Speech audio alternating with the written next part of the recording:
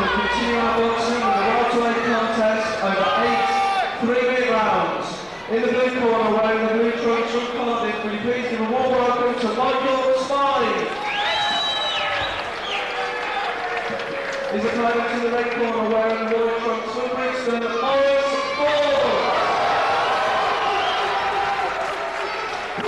At the weight today, both boxers scaled 10 stone 8 pounds. Your officials in this contest, your timekeeper Mr. Danny Peacock, your referee Mr. Reg Thompson. Welcome back then. This fight number 3 on the card and features the very useful Maurice Forbes against the equally useful Michael Smyth. And sitting in with me at the moment is Al Hamilton. Al, you're from Brixton, you know all about these guys. Tell me about Maurice Forbes. Well, I watched Maurice Forbes in Jamaica a couple of years ago when he won the national championships, and he looked very good then. He's here, 5 fights unbeaten, but he's taking on a man tonight with 13 fights who looks very, very big for me as a welterweight. It'll be very interesting. They call him the hidden secret. He's got to show something tonight. Great, and we all know that Maurice Forbes is one hell of a body puncher, but let me tell you, Al, so is Michael Smyth. Well, we'll see how it goes. Sure thing. Over to you. Right, Michael Smyth, starting statically, very strong fighter, does like to work to the body, and you told me earlier, Al, that Maurice created a bit of a sensation in the gym with a body shot. Yes, apparently he busted Owen Barkley, who's a light heavyweight's ribs.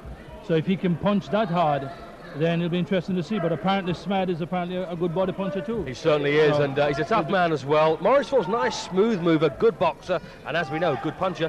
But Michael Smyth might not be that busy, but what he does is very effective. Yes, I mean, let's face it, he's from the same gym as Steve Robinson. You know, Di Gardner never brings them unless they're really ready to fight. So we're in for a treat, and I'll just sit back now with you, Steve, listen to you, and then just watch it. Well, I'll tell you something, Al. I think we're in for an absolute treat here, as you said. Michael Smyth, unbeaten in 13 professional contests, and I was there when he made his debut, you know, against Carl Brazier, and broke poor little Carl up with body punches.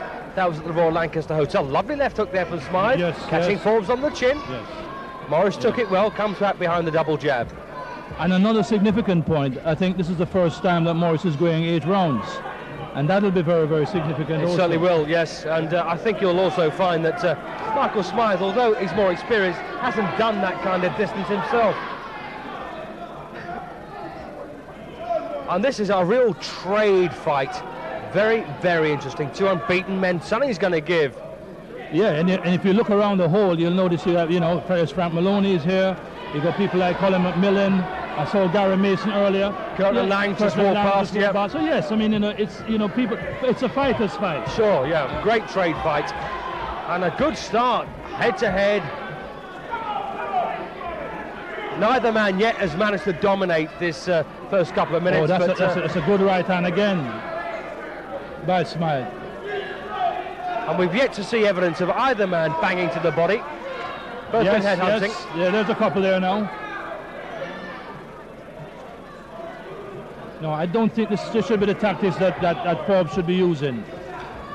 Oh, and he's gone over. Well, almost gone over from a left hook. Oh, and again, Smyth getting through the left hook. And it's worth mentioning that Michael Smyth holds a very good win over the very useful Chris Saunders. Saunders, of course, beat Kevin Lushing inside the distance. Yes, and they were touting Lushing as a possible British hope after beating Curtin Lang. So, and that left hook a while ago, I mean, I think for my money, it looks a hell of an uphill task now. Yes, it's a very very stiff task, I think, facing Maurice Forbes, but I don't think we should say he's buried at this point because he's a very skillful fighter. Well, I think it's fair to say, Al, that Smyth probably took the first round. Yes, definitely. He staggered Forbes, and I think that you know, Forbes has got to change his tactics. I think he needs to be a little bit more elusive. You know, physically, Smyth has the advantage. There's no ifs and buts about that. Yep. He's a more seasoned pro with 8 more professional fights. Yes. So he needs to move around and keep out of trouble. Quite right. He's been actually boxing in higher class than Maurice, although Maurice does possess a second-round knockout of Dave Madge. I think it's fair to say that people like Des Robinson, Chris Saunders, Gordon Blair chinned in 4 rounds last time. Yeah. Yes. It's a different class, you know, and well, we'll see. But also, Al, I think it's also fair to say that Carly Crews seems to have restrained these lads, and now it's time that this man's let off the leash and let him go, because he'll need to. Well, yes, as you know, Steve, there's no hiding place in them ropes. Too right, you know, right. After a while, you just have to face up to whether you're good enough or not. Quite right. So, Al Hamilton, possibly shading in favour of Michael Smyth at the ultimate outcome in this one. I'm not too sure at the moment. I think Maurice Forbes has got the talent. Can he produce it? Round 2, scheduled for 8. An intriguing welterweight contest. Very much so. Well, on the evidence, you see, the punch that is causing the problem is a left hook. And on the evidence of what I see Smyth is doing, to me, every time that he puts a shot together, you can see that Forbes knows about it. And this is a very, very classy fight. Lovely left hook again there from Smyth. Oh, and Forbes comes back.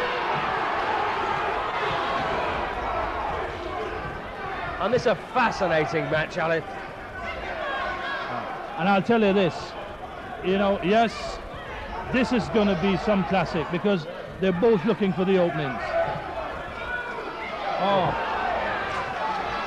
that's pure class, isn't it? Yeah, well, this is the kind of thing that makes people appreciate boxing, I think, you know, because, good close work from Forbes.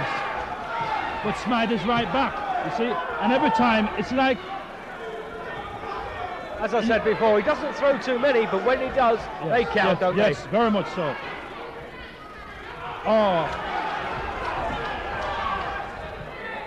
And of course he has the strength to stand in front of a man like Maurice. Yes, and you see, and what you've got to understand is that Smyth has this ability to just every now and again to just bob and weave, and by doing that, that left hook comes in again. I think that's a punch that's going to cause a problem tonight. Yes, I think you're absolutely right. And now Smyth switching to the body, and Maurice Forbes follows that example, takes a left hook to the chin.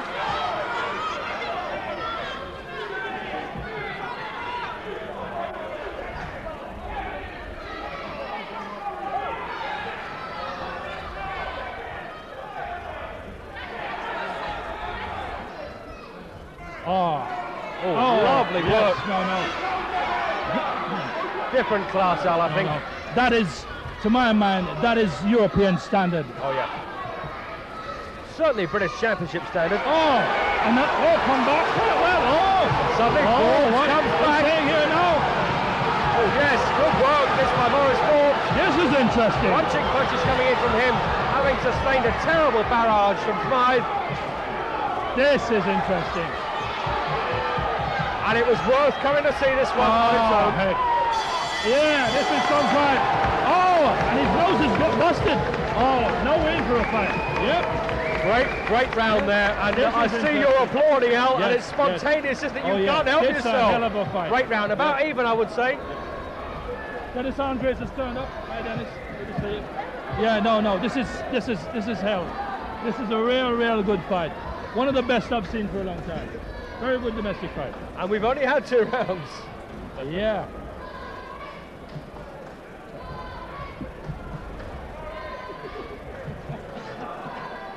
And you noticed there, Al, at the end of that second round that Michael Smyth had a pretty nasty nosebleed. Yes, I didn't believe that Forbes could have come back after that hammering, but he has, and he now knows that he has the power to hurt him. So you know, this is where it becomes interesting. Pretty level round, eh? Yes, level. So okay, they're even now. It's back to round 1, and it'll be interesting to see what happens from here. It's the man who wants it most. Certainly, round 3 then. Yeah. 2 very determined gladiators out there tonight. Michael Smyth in the blue and white, Maurice Forbes in the white and blue. And I tell you something, Al, I don't really think Maurice should get involved in a head-to-head free-swinging punch-up with Smyth. No, that's not what he should do. You know, he should counter like he did at the end of the second round, and get Smyth coming onto his punches. Plenty of speed. Yes, plenty of speed. bags of variety, and I tell you what, this is a real classy pairing, and a very brave match, really. Yes. No, and I think you've got to give credit to Carly Carew, because, you know, a lot of people would hide someone like Forbes, but to have taken on a man with 8 fights more than you, but he's showing some steel here tonight. Some classy punches coming in from both of them, and of course, Maurice Forbes very heavily supported here. Michael Smyth bought no one except with him. That's a good right hand to the chin by Smyth. But yes, Forbes took it well, and again. Excellent stuff.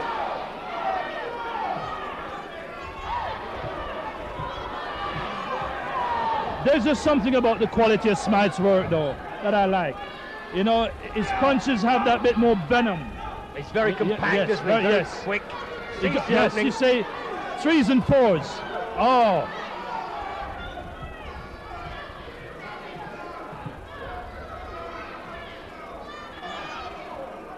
And you can't relax for a second against Smyth. No.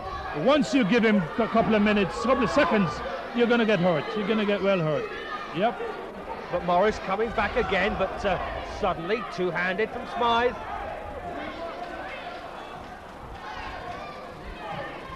Oh no! Oh, look! That's a good. No, it's over.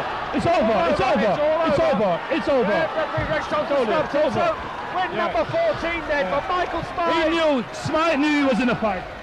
Dramatic win there for Michael Smyth. Yes, he knew he was in a fight. Yeah, but came a bit too early for Maurice Forbes. This boy is 2 seasons for him.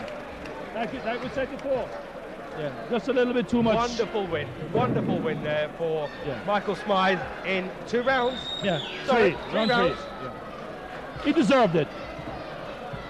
But Forbes can come again. I mean, you know, there's no disgrace in this defeat. He can come again from this.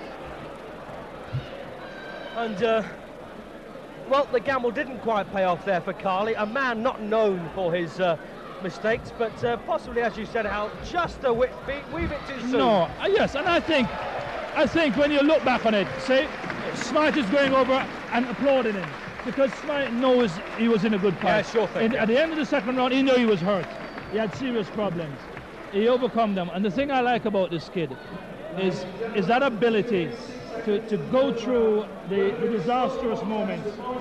That right hand that we finished it with was a peach of a right hand. Beautiful punch. Yes. Beautiful shot. So, I expect him to go a long way. And it's nice that this crowd, who are Forbes supporters, are appreciating Smyth's performance.